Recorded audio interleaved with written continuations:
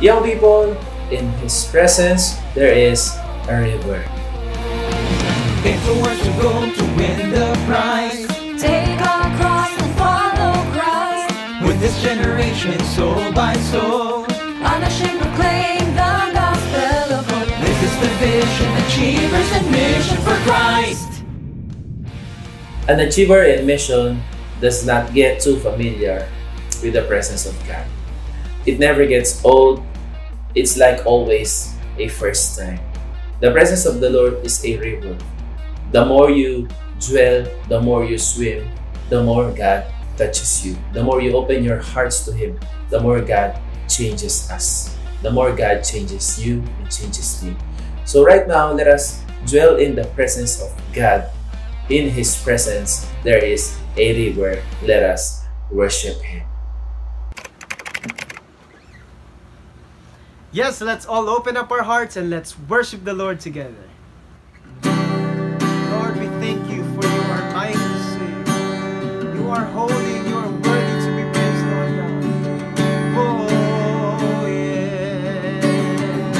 yeah. Everyone needs compassion, love that's never failing. Let mercy fall on me. Everyone needs forgiveness, the kindness of a Savior, the hope of nations. Savior, Savior, He can move the mountains. My God is mighty to save. He is mighty to save forever. Author of salvation, He rose and conquered the grave. Jesus conquered the grave. Savior, He can move the mountains. My God is mighty to save. He is mighty to save forever. Author of salvation, He rose and conquered the grave. Jesus conquered the grave. You tore the veil.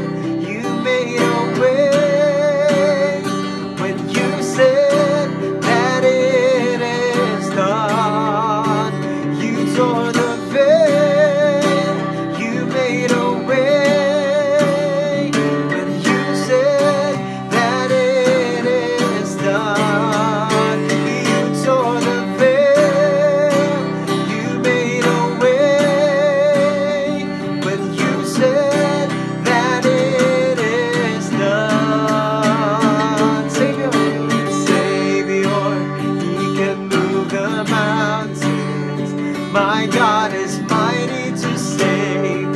He is mighty to save forever. Author of salvation, He rose and conquered the grave. Jesus conquered the grave. Savior, He can move the mountains. My God is mighty to save. He is mighty to save forever. Author of salvation, He rose and conquered the grave. Jesus conquered the grave. Welcome back to another episode of Top of the List. I am Pastora Tessa, together with our two awesome young people. Hello there, Aimers! I'm Christian. On today's episode, we will learn about ways on how to seek God. But first, we're going to read the passage from 1 Chronicles 16 verse 11. Seek the Lord and His strength. Seek His presence continually. The scripture reminds us that we are to seek God's presence continually, not just once a week or every church service, but continually. Antoinette here, and yes, that's right. We are going to give you a couple of ways on how you can continually seek God. The first way of seeking God is through prayer. We can read in Matthew 6 verses 9 to 13 a guide on how we should pray. So, Aimers, why should we pray? Correct. It's to have a connection with God. Second, seeking God through fasting. When fasting, we give up food and replace it with a time of spiritual devotion with the Lord. We also open up our hearts and minds as we focus our attention to God. And the third is doing our daily devotions and reading the Word. John 1 verse 1. In the beginning was the Word, and the Word was with God, and the Word was God. Whenever we come face to face with the Word, we also come face to face with Jesus. Why is that? Because Jesus is the Word. We have this book, this source, which contains a great amount of wisdom that is available to us all the time. It is extremely powerful and it is sharper than any double-edged sword. And Amers, remember that you have nothing to lose when you read the Word.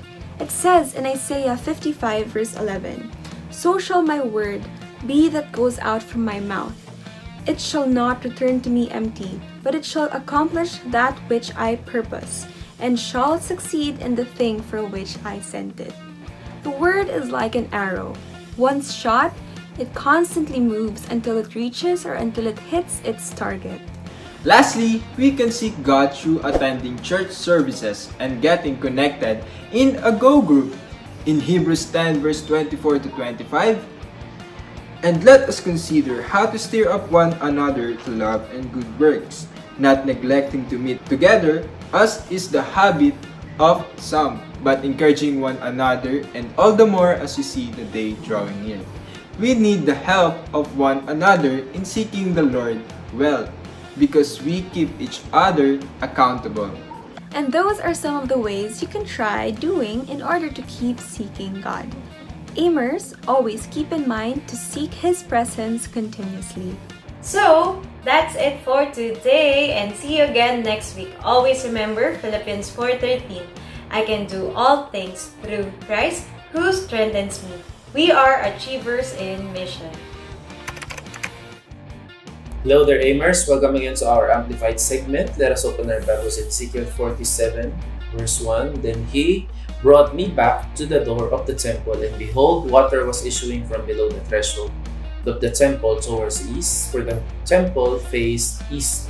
The water was flowing down from below the south of the end of the threshold of the temple, south of the altar. Now we are in this series for this week's episodes about the presence of God, in His presence. Last night we talked about in His presence, we won't run dry. Tonight, let's talk about in His presence, there is a river. There is a river. Now, for our object lesson tonight, I want to show you a picture, an image of a river. A river is a large natural stream of water flowing in a channel to the sea, a lake, or another such stream. You see, you cannot stop a river. The river keeps flowing because it is headed towards somewhere. You see, the presence of God flows to our lives because it is headed towards something. The presence of God, the river of the presence of God, is headed towards encouraging us, is headed towards miracles in our lives, headed towards provision for our lives, headed towards wonderful things that He's about to do in your life and in my life. The presence of God is a river you cannot stop from flowing. So what are we gonna do? Are we gonna go with the flow, or we will just be a watcher? You see, the difference between a joiner and a watcher is the word called participative. Are you participating when the presence of God is moving? When the river of the presence of God touches the people around us, your family, your classmates, your relatives, your loved ones, your church mates, are you moving along? Are you going along with the flow of the river? God's presence flows down like a river. In our passage, it says there, the water was flowing down. Now, when something is flowing down, what do you need to do? You just open your arms and receive from it. You see, God's presence flow down like a river, and I want to encourage you tonight, open your hearts to God right now, young people. God wants you more than what you can do for Him. Psalms chapter 42 verse 1. As a deer pants for flowing streams, so pants my soul for you, O God.